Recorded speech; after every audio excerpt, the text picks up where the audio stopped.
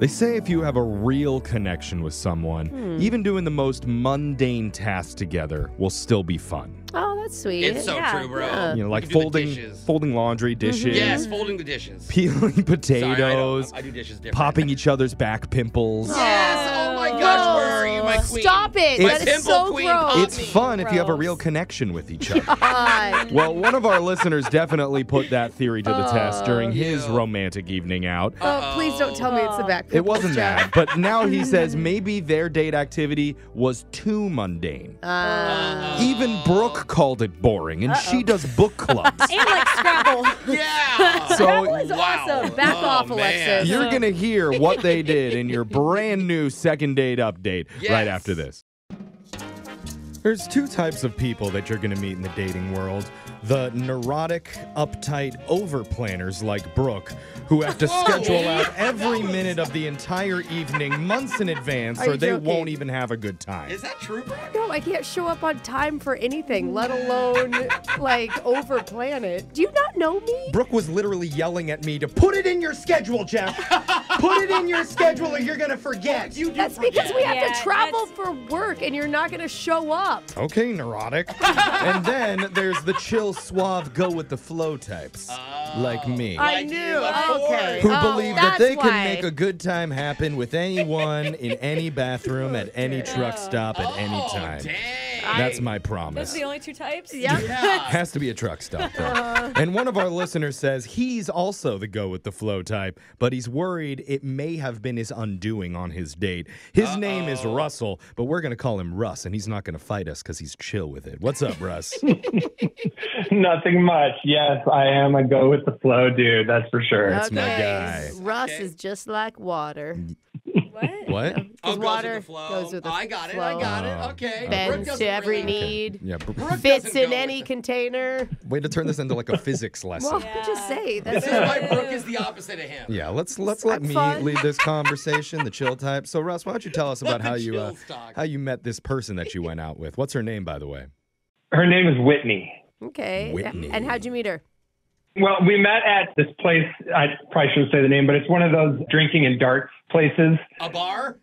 Yeah, well, it's, I know that's what I was I don't thinking want to too. reveal, but I mean, it's one of those newer places that electronically keeps score of the darts as you go. Like, you know that place, Pop Golf? yeah, Top Golf's great. It's like that, but for darts. Okay. I've heard of these. That's Oh. cool. So again, it's just taking like old bar games and yeah. charging better. charging people more for them, Alexis. But yeah. Met Whitney there?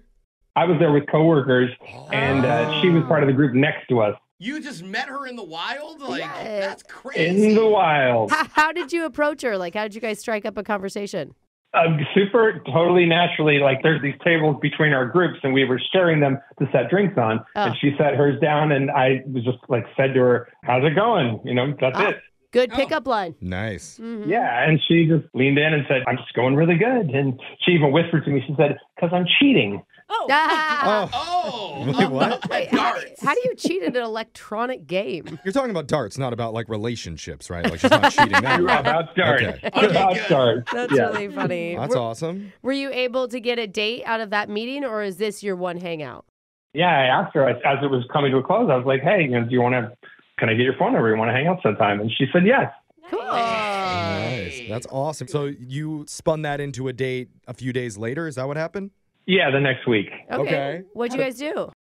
I didn't have a plan. I just said, "I'll come pick you up if you're comfortable with that, and we can just drive into the city and figure out something to do." Or there's a lot of truck stops outside of the city, which also make great date spots. Just, Jeff can guide you to those. but you know, city's one way to do it. Okay, where'd you go? Okay. Well, so we drove in, and I wasn't hungry. And then I asked her if she wanted to get something to eat, and she said she wasn't hungry either. Oh. Never trust that. Yeah. You didn't. You should have still bought her food, bro. I've learned from that mistake.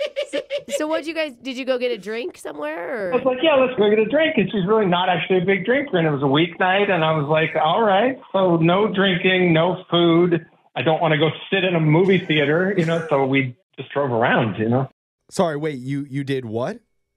We drove around. Ah. That's it? That was the date? Just For- driving? For how long? About an hour, less than an hour and a half. Bro, this is like when I was in high school. No, but was it on like a pretty road or is this like stoplight traffic driving? Does that make a difference to you, Yeah, Alexis? slightly. I mean, it was night, and there were stoplights. It was not some scenic drive in the country. No, it was driving around in the city. Okay. So now, do you regret not having a plan?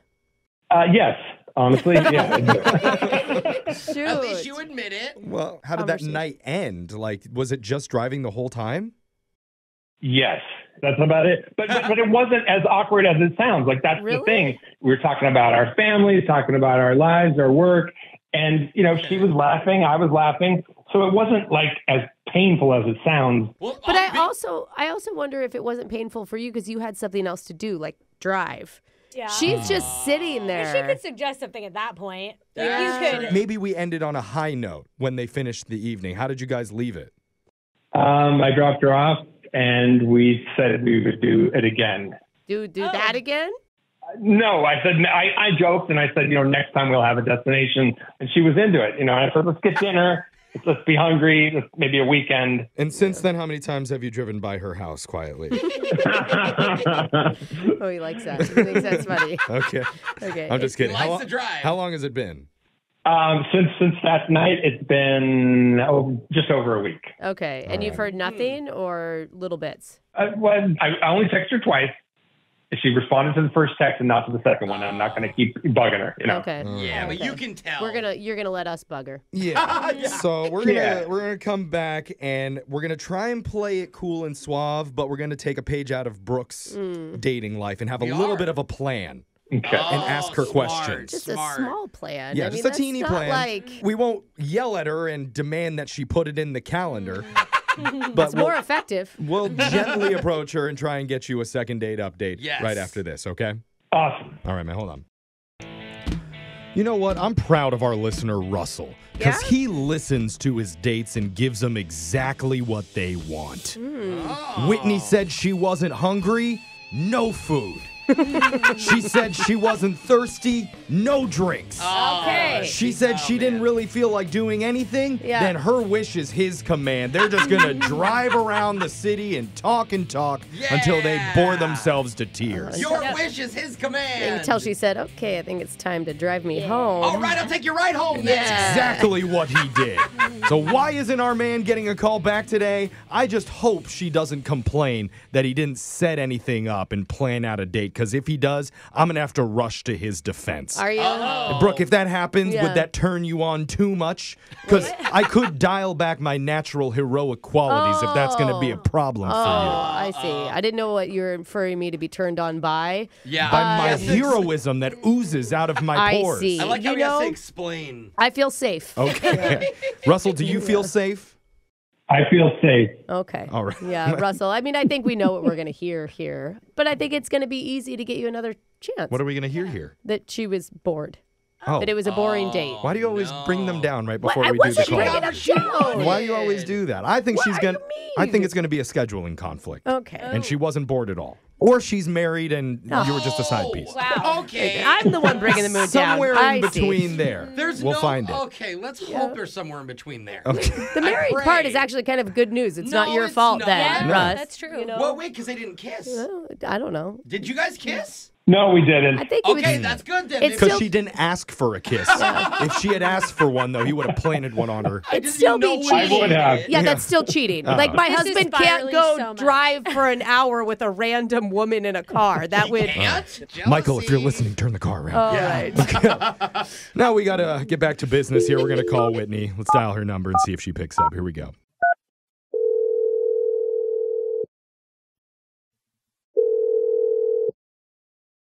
Hello? Hi, we're looking to speak to Whitney. Speaking. Okay. Hello. Hey, Whitney.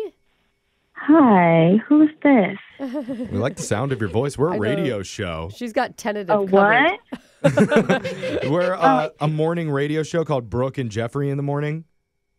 Are you serious? Yeah. Not all the time, but right now we are. Okay. We're wacky. We do try and do some fun stuff. Like Alexis, tell them about it. We call people Good, this. good work. So why are you calling me? Good question there. Because this segment is called a second date update. And that's where we try and help listeners get another date after they went out with someone one time and want to see him again. Oh, okay. Okay, makes sense. So one of our listeners has asked us to reach out to you specifically. His name is Russell. Oh. You remember Russell? You guys drove around the city for a while? He asked you out after you guys met at that dart bar? Yeah, we did. I was out with my sister, my best friend, her husband, and, Okay. Well, that's great. But we want to talk about Russell a little bit. Because But we do know your sister's probably great. she's awesome. Yeah. Yes. Oh, your whole family, I'm sure. But what did you think of Russell on your guys' date? He was okay. Okay. He's okay looking. Oh. Ouch. Just call him ugly. It's better than okay. Okay. Okay, wait, hold on, though. Like, he pulls up to your house. I mean, you'd already met him in person and agreed to the date. It's not like you didn't know what he looked like. Yeah, but I didn't know fully about him. But after driving around for an hour, I really learned a lot. Okay. And sometimes that's positive. Sometimes that can be negative. Okay. And it can Okay. change the way you're attracted to someone, that's for sure. Oh, yeah. Give it the It ick. can. So what did you learn that changed your mind about him? He lives with his parents. Oh, well, that was direct. Oh. Okay. Really? He's not stable. He's codependent on his parents. Well, Wait, though. hold on. I think it's pretty common. I mean, we've definitely heard other listeners come on the show that have said that they lived with their parents and they're saving up a lot of money so they could buy a nice house. Yeah, or sometimes during between jobs. Absolutely, or in between roommates. I mean, there's just so many different reasons why you would find yourself back in that position. We thought it may have been something that he did wrong on the date, but he didn't do anything wrong, it sounds like. No, he didn't do anything wrong, but he needs to have his own place. He needs to be able to provide. Okay. I mean, I know we've heard that as a deal breaker and a hang up for certain people, but I can understand why you wouldn't want to bring that up to him during the date. You really think that's something where you would not even consider seeing him anymore because he lives with his parents? It's a deal breaker. How come? Why is it for you? Because he needs to have his own money. He needs to have his stuff together just a little bit more. Okay. All right. So the connection isn't necessary. You're like an independent woman who's out on your own, making your own life, and you want somebody that matches that energy. Yes. I do wonder what Russell would have to say about that because I need to let you know, Whitney, he is on the other line listening. He is? Yeah. Yeah. Pretty sure it's on his That's parent. another thing we do. Right. Put them on That- the yeah. Oh, that's good, Alexis. Thank you, Alexis, yeah, you for should your have told her second that contribution. at the beginning. But Russell is there, I think. Yes, I am on the line, and it blows me away to hear you say that because one of the things I learned about Whitney is that she also lives with her parents. Wait, what? What? Oh, my God. Yes, I do live with my Yes. parents. You do? Yes. Yes, I do. What? Hold up. You What need do you to mean? be. What do you mean you live with your parents, Whitney? I mean, I live with my mom and my dad. Uh-huh. One of us needs to have our own place. I honestly kind of get her on that. It'd be really hard to date if you both lived with your parents. No. Exactly. You can't judge somebody else for it. It's hypocritical. I can, and I do. Okay. So what we're learning here is the reason that you're not going out with Russell is because he lives with his family, even though you also live with your family. That's a deal breaker for you. Exactly. Why? Okay. How are we going to hang out? How are we going to hang out? You know, where am I going to cook dinner for him at? It's kind of sexy if you think about it. If you're so do you want to go back to your mom's house or my mom's house tonight? I could see how that would really set in for you after you spend just an hour in his car together. Exactly. Do you know what I You're mean? going to spend a his lot more car? hours in cars together. Yeah. I would have gone back with him to his house, but we didn't have anywhere to go. Okay. Yeah. Oh. Russell, you're staying awfully quiet during this. Do you have anything to say to her? I think this is completely ridiculous. Like, we should be closer to one another because we have the same situation. We're trying to get out of it. Yeah. Things are crazy now, and I am saving towards a goal. Okay. And it's like, Okay. I just don't know why you'd put that on me completely. It's just seems really like a double standard. Yeah. I put it on you because you're the man and you need to get this done. Yeah. Okay. This isn't 1950. I mean, I'm with him on that. Well, we're kind Okay, of heading but back in that here's- okay, direction if we- in a lot Yeah, of we the are. legal ways. So If we get out of that conversation, I mean, maybe, Russell, you just have a better, like, you have a plan of how you guys would hang out, and maybe that would change your mind. that's a good idea, You Brooke. know? We can move forward from this. Yeah, like, how would you guys hang out if you both live at your parents' house? That's a really good question. That is a good question. I mean, As the man, how would you step up and provide a place to hang out for her?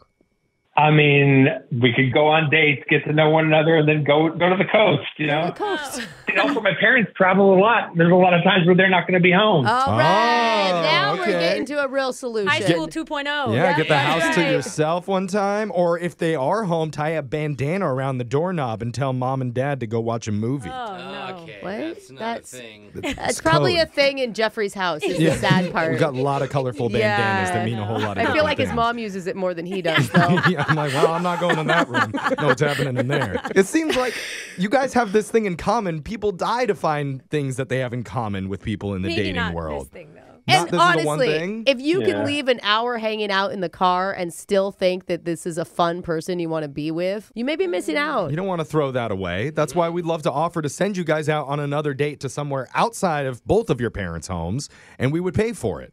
If you're up for giving him another chance, Whitney. Nothing has changed since the start of this conversation. Well, If he gets out of his parents' house, maybe we can talk then. Okay.